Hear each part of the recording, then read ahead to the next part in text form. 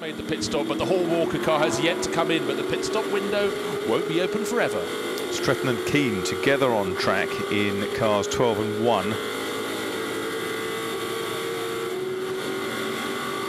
Well, one fancied around the outside, but you don't imagine that that's going to be left there by Martin Stretton to be taken, and no, indeed it isn't. So Tony Wood started the white GT40 with the broad red stripe. He's handed over to Martin Stretton.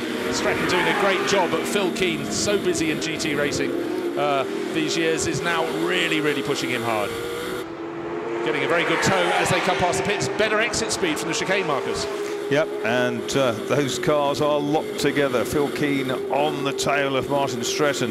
This is fantastic. Two of the top drivers in historic racing out there.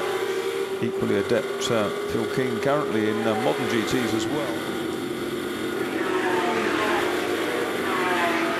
So Soper lapping quicker than anybody above him. 22.8 also for Hadfield, is now up to 7th. Ahead of the Tim Harvey car, and yes, look at that. Soper 22.8, Hadfield 22.8, Tim Harvey 22.8. Yeah, Frank Stippler 21.995 a little further down. I said watch for him. Of course, Olivier Ellebrock gave him really quite a job to do, because he started on the front row, but then slid back outside the top 10. But watch out, up into 10th place now, Frank Stippler in number 3. And if you want to know what colour it is, it's black and white. Only 1.3 seconds between Hadfield and Harvey. Well, there came the move. Number 1 got past. Keane went up the inside. Didn't have enough. Well, he had to do some braking somewhere, and he somehow held it together. But incredible. He jumped Martin Stretton. Great move. But I thought that was going to end in the bushes.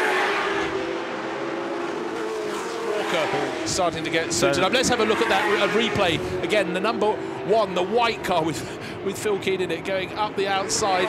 Martin Stretton dives across his bows, and up the inside then goes Keane, but then he can't get the braking done and somehow scrabbles just enough to keep the blue GT40 ahead. It's the battle for 6th place, but it might as well be for the race lead, gentlemen. Amazing.